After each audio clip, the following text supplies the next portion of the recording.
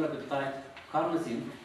which was first discovered by Russian scientist Gulevich in 1900, and he also later on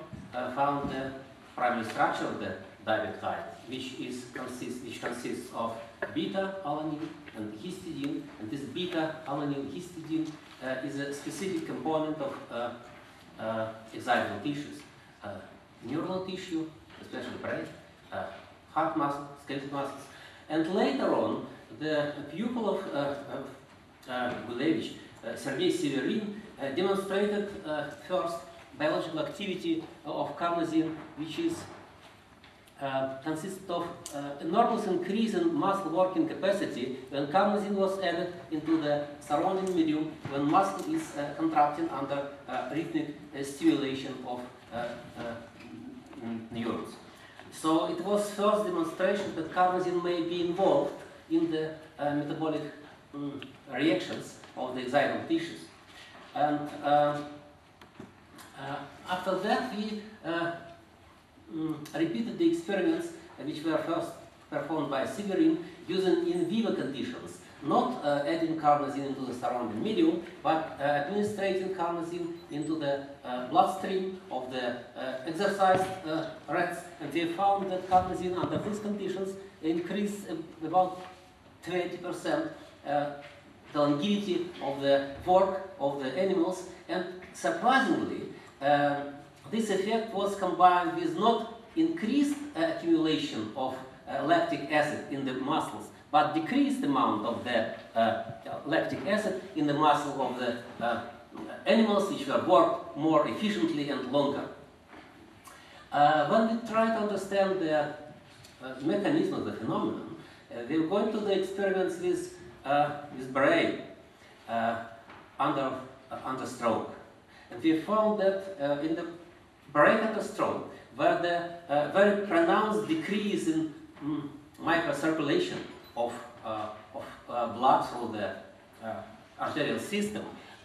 and this effect after brain stroke is kept during several hours, at least 24 hours. It's still suppressed by 30%. And if you use carnosine for the group of animals before stroke, the administration of carnosine in such animals results in lower decrease in the microcirculation and better restoration of the process. So it is better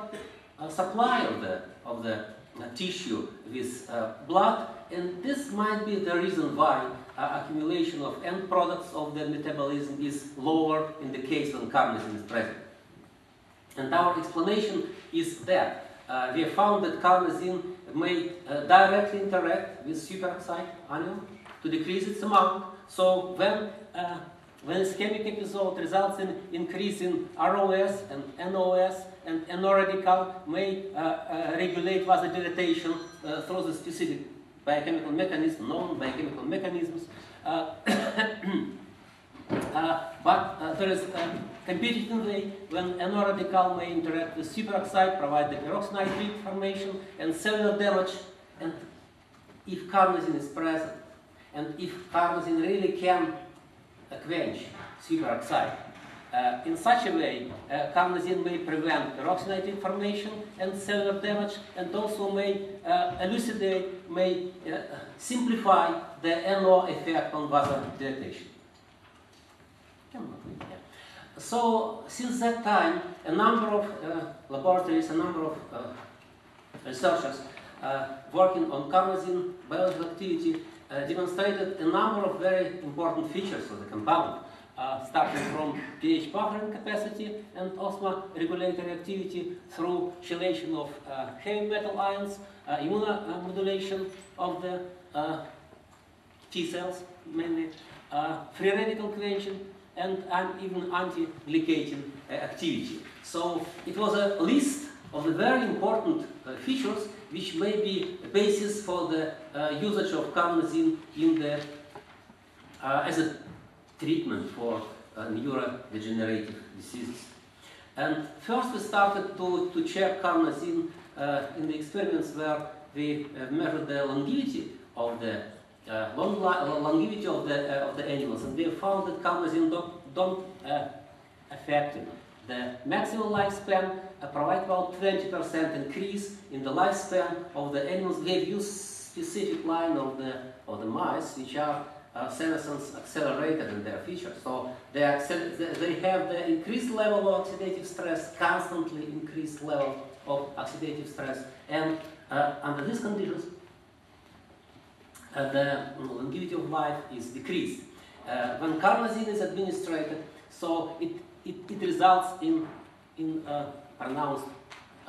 increase in lifespan, and even increase in the quality of life and the behavioral activity, and even the learning capacity of the animals. Another example was found for Drosophila melanogaster, when the fruit flies were growing on the on the level of this food containing carnosine, and this is carnosine provide the increase in lifespan in a dose-dependent manner, starting from 0.2, 2, and 20 milligram per liter of the food. So, so it is ability to use carnosine as preventer of oxidative stress, and we try to, in order to confirm this conclusion, we've used the model of prenatal hypoxia, where pregnant rats were exposed to the hypoxic shock at 10th day of the pregnancy, which corresponds to the step of the formation of brain matter tissue. And these animals, which were born after such a hypoxic shock, are characterized by lower weight and lower number of pups in the litter. And if carnosine is administered to the pregnant rats, the generation we have got after that was nearly the same in number and in average weight as the count of the intact animals. So we can say that carnosine may be a really useful protector. And if you taste the pups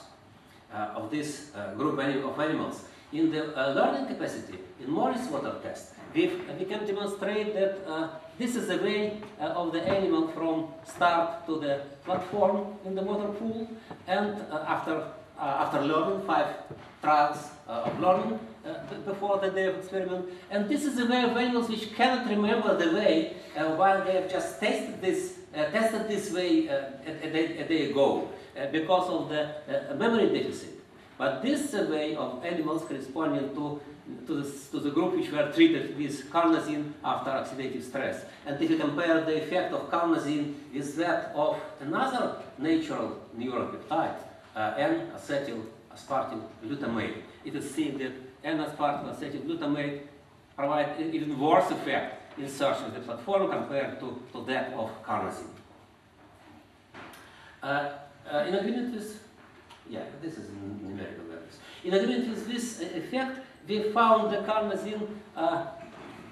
action may be related to increase in SOD activity. This is a number of intact animals. This is a set of animals after prenatal hypoxia, and this is a group of animals which were treated with carnosine after prenatal hypoxic shock. And this is also data for the individual neurons with amount of dead neurons in the suspension of primary culture under a set of intact animals, 15%, 30% of dead neurons in the group corresponding to the precedes prenatal hypoxia, and the same 15% of dead neuronal cells in primary culture of the animals which were treated with carnosine. And at the same time, the mean fluorescence corresponding to the level of ROS in the cells is also normalized by carnosine from 27 at control, 55 after prenatal oxidative stress, and 23 when carnosine is used to treat. Very good independent data were found in the laboratory, in one American laboratory, where they patent the data that carnosine may really decrease the